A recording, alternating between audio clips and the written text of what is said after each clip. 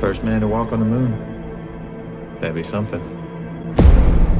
We've chosen a job so difficult, requiring so many technological developments. We're gonna have to start from scratch.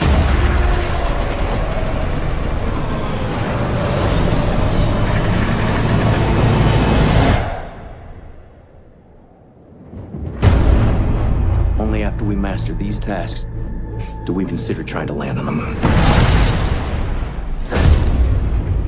Neil, if this flight is successful, you'll go down in history. What kind of thoughts do you have about that? We're planning on the flight being successful. Damn, that is a big mother. It'll go up like a half-kiloton A-bomb if it blows. The vehicle's not safe. We need to fail down here so we don't fail up there. This isn't just another trip, Neil. You're not just going to work. Do you think you're coming back?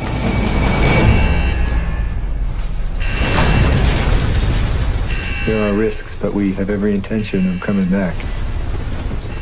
Somebody got a Swiss Army knife? A Swiss Army knife? You kidding me?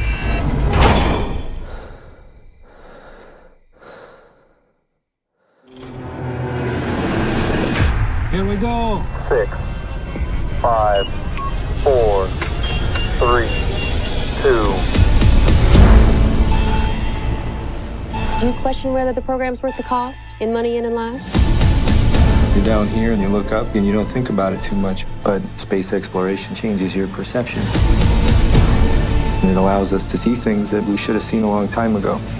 We have serious problems. We've got this under control. You're a bunch of boys. You don't have anything under control.